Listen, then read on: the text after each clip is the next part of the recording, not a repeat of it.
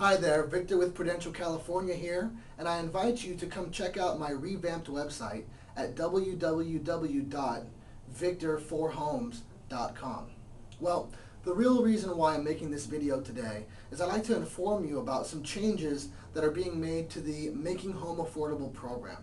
Now, for those of you who don't know, the Making Home Affordable program is actually a federal program rolled out to help homeowners in distress and banks stem the losses of properties that are currently underwater, where people are either walking away because their mortgage has jumped up if they had an option arm, or some type of financial hardship. So it's helping both homeowners and the banks deal with the current real estate market.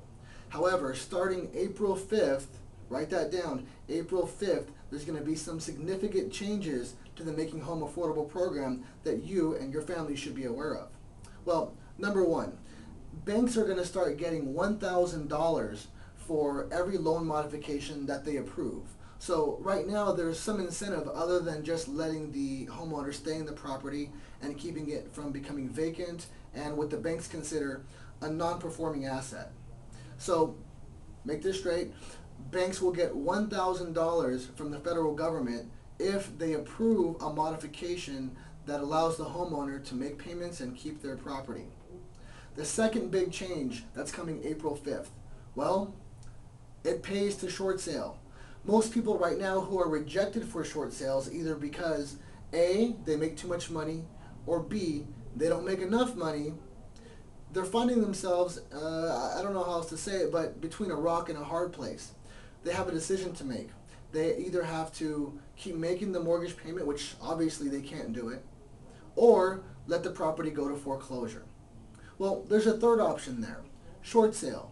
Now, I know there's been a lot of talk about how short sales take forever, and yes, they do take a long time. We've also talked about how short sales are not guaranteed to happen, and that's also true. But here's the big change to the Making Home Affordable program that I want to let you know about. Banks are going to be getting $1,000 if they approve a short sale from the federal government. Not only will they get $1,000 to approve a short sale, but they will get up to $3,000 from the federal government to help pay off the second mortgage if there is one. But not only that, this is how it affects you, the homeowner. Homeowners will get $1,500 in relocation money. Think about that, $1,500 to move. So if I'm a homeowner and I'm in distress, either I lost my job or they cut my wages, or something traumatic happened where I can no longer afford my mortgage, I have faced that choice, right?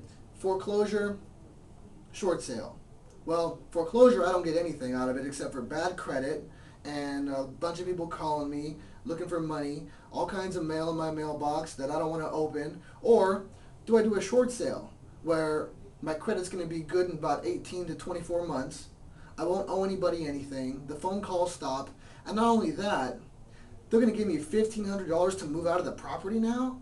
I think that's a really easy choice. So remember, the big changes to the Making Home Affordable program, $1,000 to banks to do a loan modification or approve a short sale. But the biggest one that's going to affect you and maybe somebody you know, $1,500 to relocate. So if a homeowner decides, listen, I can't keep the property anymore, I know that, what's the best option for me? Obviously, it's a short sale now. Save your credit, save the stress and the pain that your family goes through, and also get $1,500 to start somewhere else. That's a program right now that's going to be starting April 5th. Remember that, April 5th, the Making Home Affordable program, $1,000 to banks for loan modification approvals, short sale approvals, and $1,500 to the homeowner to relocate the property. Anyways, if you'd like any more information regarding the Making Home Affordable program or have any questions regarding anything that I talk about in my videos, please look me up, www.victor4homes.com. See you next time. Take care.